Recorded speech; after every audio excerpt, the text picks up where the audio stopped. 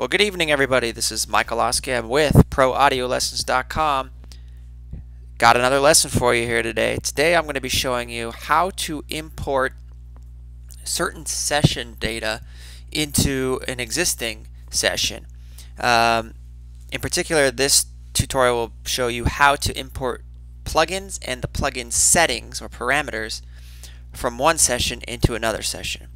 So in front of us here today we have a session from Johnny Oskam's new album, and we've already mixed about half of the album, so there's a few songs done already that have all of the necessary processing, in particular the drum processing, and we want there to be a cohesive sound throughout the record. We want each song, although the composition and the guitar tones and all that are different, we want a unified sound in terms of sonic quality and some of the harmonic content that we're introducing to get it kind of vintage sounding. So the more cohesive the entire album sounds together, the better the project will turn out. So one way to do this is we've already spent hours upon hours putting together plugin chains for previous songs, and to rebuild those plugin chains would take a lot of time. So what Pro Tools and other DAWs allow you to do is I can go, so this is a session that's not completed.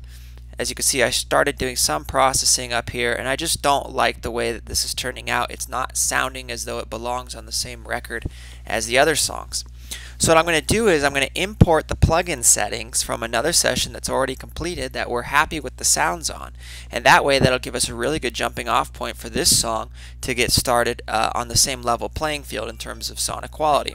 Let me show you how to do that. Come into File up here, and you're going to import, and you're going to go to Session Data. Now once you do that, you're going to be prompted in your Finder to find a session, and Badlands is a song that's on his album, and this song has similar characteristics in terms of instrumentation and tones that we're looking for. So I'm going to select that session and click Open.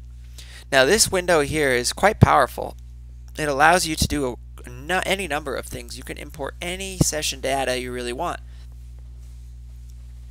And so what I'm going to do is first I'm going to say match tracks, and since I name tracks similarly in every session that I'm in, it should line up for the most part. So watch what happens. I'll say click tracks, or excuse me, click match tracks, and as you can see, it's matched up pretty much everything. The ones in blue are matched up. Now the ones that aren't matched up are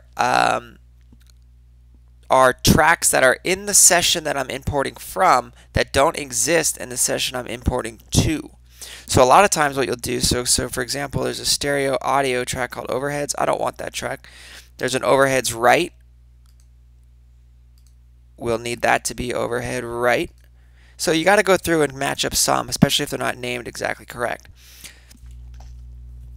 Once you got that part correct, the next challenge, or the next thing you want to do is select which session data you want to import. So down here you see you can import tempo, key signature, windows, memory locks, all sorts of stuff like that. You can even, if you were to bring in other audio from another session, you could do that. But all I'm looking for in this instance are the plugins and the plugin parameters. So first what I'm going to do is click Main Playlist Options, Do Not Import. We don't want to replace any of the audio. The audio that's in this session is the audio we want to be working with. We want to be working in the tempo that this session already is in and the key, so we're not going to import any of that information. So down here where it says Track Data to Import, it by default is going to select all of this information. We're going to say none, because it's just easier to select and turn them all off and then just turn on what you want. After none is selected, we're going to come in here and you'll find plugin assignments and plugin settings and automation. Okay, now watch what happens when I click OK. It's going to import and overwrite all the existing plugins on those channels. Give it a moment here to do its thing. So just like that, you can see I've imported all of the session information in terms of the plugins. My mix bus is turned on with everything. Everything is in place. Now when I hit play, it's not going to sound great, but the pieces are in place for me to go back and start tweaking. It already sounds pretty good. I haven't touched a thing.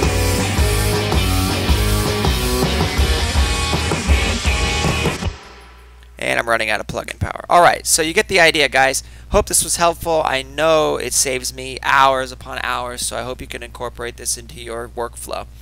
Stay tuned for more videos in the future. Hope your mixes are going well.